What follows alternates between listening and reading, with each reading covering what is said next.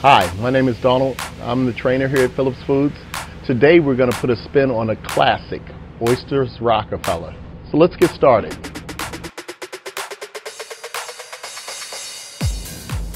So if you know anything about Oysters Rockefeller, it's a classic dish. We're not going to do it the traditional way, but we're going to do it in a modified way using a product from Phillips Foods. The product we're using is the crab, spinach, and artichoke dip. It comes in bags like this. We thawed it out to prep it. The other items that you're going to need is going to be Parmesan cheese. Everything's better with bacon. A little bit of butter, some lemon wedges, and of course oysters. So let's start by getting our oysters shucked.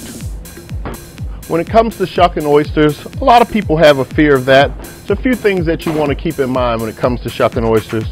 One, if you're really squeamish about it, it's always good to have a safety glove. This glove is designed to help you not cut yourself when shucking oysters. I rolled a towel this way so that I can lay the oyster there and give myself a little bit of leverage. Now the oyster has two different features. It has a top and it has what's called the cup. For the purpose of Oysters Rockefeller, we're going to use the cup. Now I've already cleaned and debarnacled the oysters. What I'm going to do is I'm going to get them right here. I'm going to get a little leverage. I'm going to take my shucking knife and I'm going to go right in the hinge. And once you go in the hinge, it's not about jamming it. You just basically twist, do a little twist right inside, and you'll get what looks like this. Now, inside the oyster, there is what's called an abductor muscle that holds the lid on.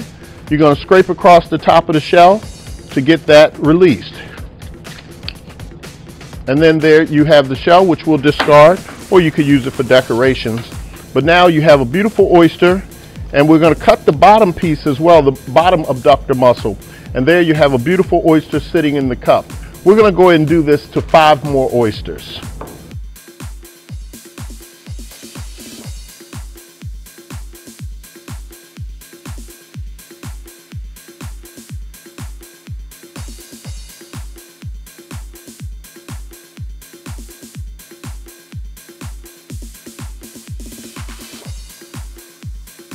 And there we have it, 6 beautiful oysters ready for Oysters Rockefeller.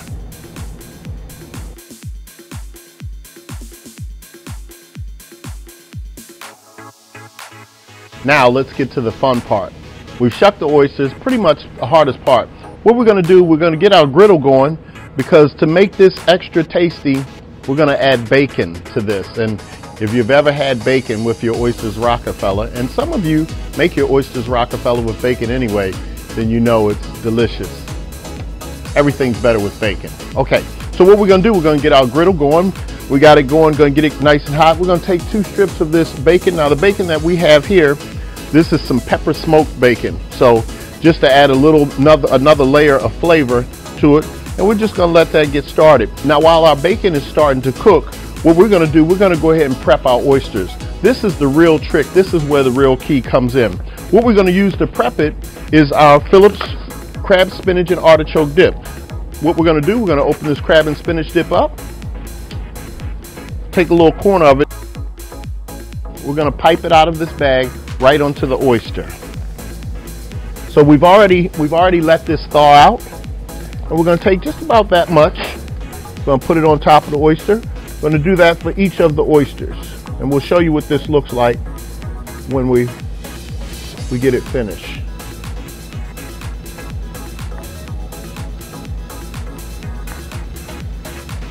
Now I'm being a little heavy-handed because I like them nice and juicy and plump.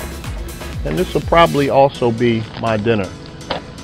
Now we're going to take those oysters. As you can see, we've piped out a little bit of the crab, spinach, and artichoke dip on each of them. And we're going to sit them on a little sheet pan, a little baking tray. What we're going to do, we're just going to smooth it out a little bit with our spoon. We left a little bit over there. And I think you can already see where we're going with this. Now, you can see that we've taken the oysters and we've put the crab, spinach, and artichoke dip on them. You can probably hear that bacon going. So here we go. and keep this bacon going. Now we're not going to cook the bacon all the way done because we want some of it, we want it to finish somewhat in the oven with the dip, okay? Put our bacon right here on the cutting board. Now you can do this a ton of different ways. This is just a recipe that I'm trying, that I would like to share with you, that works really well.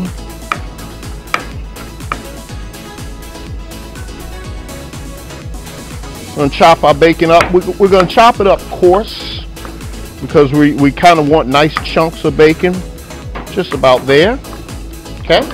Now what we're going to do, we're going to take our butter, and what we want to do is just make our cheese a little stickier. We're going to add some bacon in there, and we want it to be rough. We want it to have chunks, and we want it to have flavor, and we want it to have a lot of bacon. Okay. We're going to take that. Meanwhile, we're going to cut this off. We're going to go ahead and fire our oven up to, we want to get that to about 400 degrees.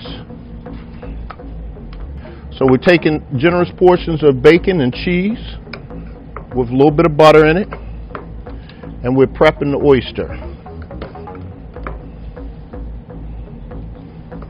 You talk about delicious, because that butter is going to melt, the cheese is going to melt with it.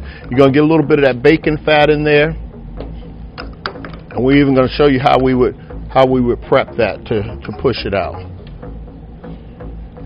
Now you got a couple little pieces of bacon here.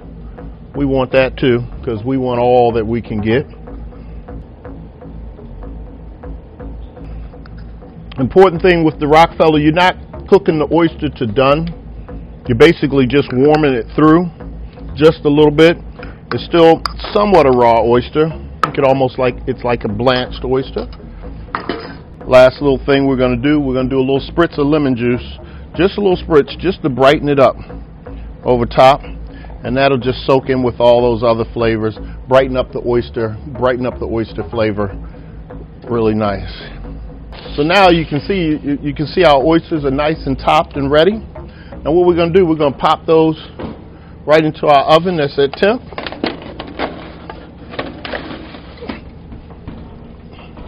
We're going to let all that delicious goodness melt and come all together as a flavor, and we'll come back to you and let you see how that is. So they're just about ready to come out the oven now. It's been about 8 minutes, maybe give or take a minute, and it's about all you want to do. Depends on where you want to get your bacon, where you want to get your cheese melted, but let's take a look at what we have inside.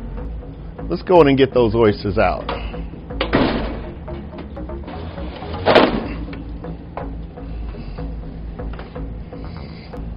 There you have it, folks. It's simple. Very easy recipe. What we did, we put a bed of salt here on a plate. Basically, we're going to get those oysters out. What the salt does is gives it a good platform that it won't rock and roll around. We'll garnish it with a cocktail fork and a lemon. So there you have it, folks. Oysters Rockefeller with a twist. Made with Phillips crab, spinach, and artichoke dip as your main ingredient. A little bit of bacon, cheese, and butter. Put on top of the oyster in the oven about 8 minutes, and out it goes. Beautiful, good food for good people. Thanks for coming.